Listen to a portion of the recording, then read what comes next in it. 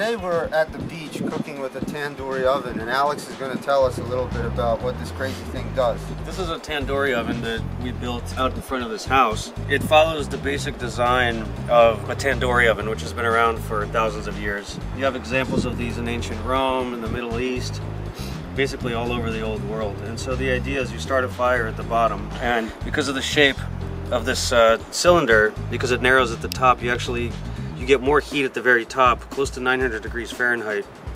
And so what you can do with this is you can hang skewers vertically down into the opening and cook them that way. And at the same time, you can actually put bread on the clay sides of this, right on the wall. And it bakes right on the side of the wall, and then you pull it off and it's ready to go. And this is the kind of thing you see used in Indian restaurants, Middle Eastern restaurants. The way that we use this particular one is we hang the skewers from a metal cross that we position in these openings here and put a lid over it, and we wait. This thing is very heavy. It probably weighs close to 3/4 of a ton, and so it takes a lot of heat to heat it up to the point where it's ready to cook.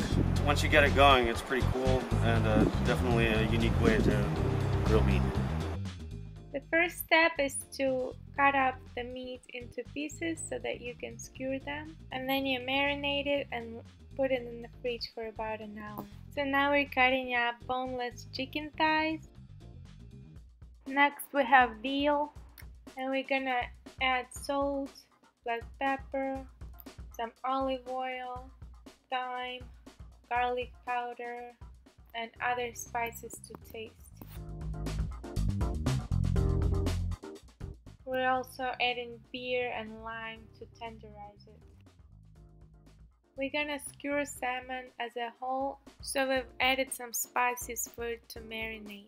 We also have shrimp that we peeled and added some spices to it as well. And then we're gonna try to grill the rack of lamb as a whole.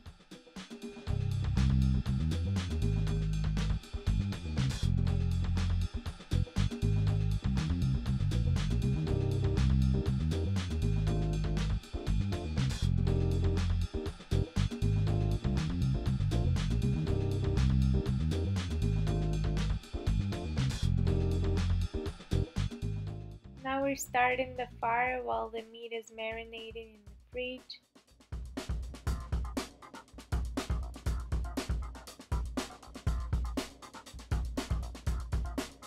So right now what we're doing is we're burning some wood in this thing just to get the whole oven warm. It's somewhat inefficient, but because this thing is so massive, it takes a lot of fuel just to get it up to the right temperature.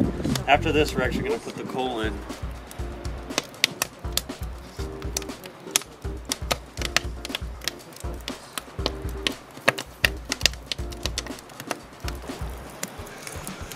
Wow, this thing is putting out some heat now. It's good.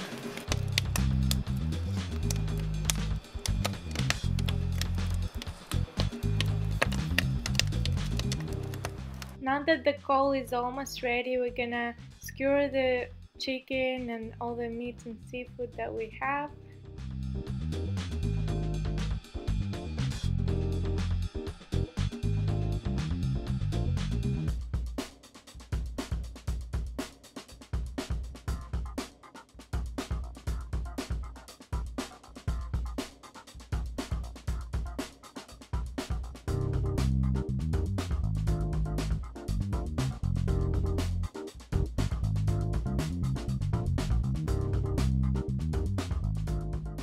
We're just waiting about 15 more minutes for the coal to be completely white hot and the fire to die down. We're putting the lid on, but we're leaving ventilation at the bottom so that the heat spreads evenly. So we're finally ready to cook. We're gonna start with chicken kebabs.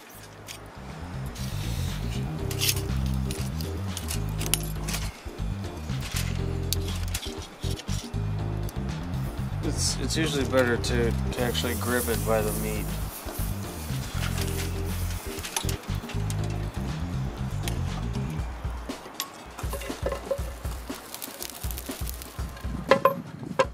The chicken's been cooking for about 5 minutes. It's still a little bit too tender for our taste, so we're gonna keep it on for about 2 more minutes. And now it's ready to go. We're gonna take it out and cover it up in the foil so that it keeps warm while we're cooking other food.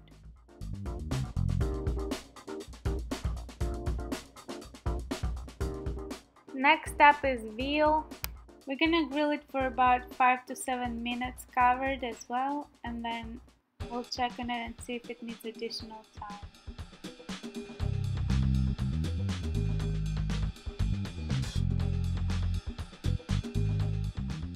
So it looks ready because it's charred and feels not too tender, so we're gonna take it off and cover it in foil as well to keep warm. Now we're grilling salmon, which is gonna be amazing. And we're gonna give it about 10 minutes and check. If the fat is coming out, that means that it's ready to go and it's cooked through. We decided to keep it on for a couple more minutes just to make sure that it's cooked through. And it's ready to go now. It looks charred and beautiful, so we're gonna take it out and cover it up. Up next is a rack of lamb, which we've never done before, so we're excited to try and cook this. We secured it with some foil on the bottom so that it doesn't slide off, and we'll see what happens.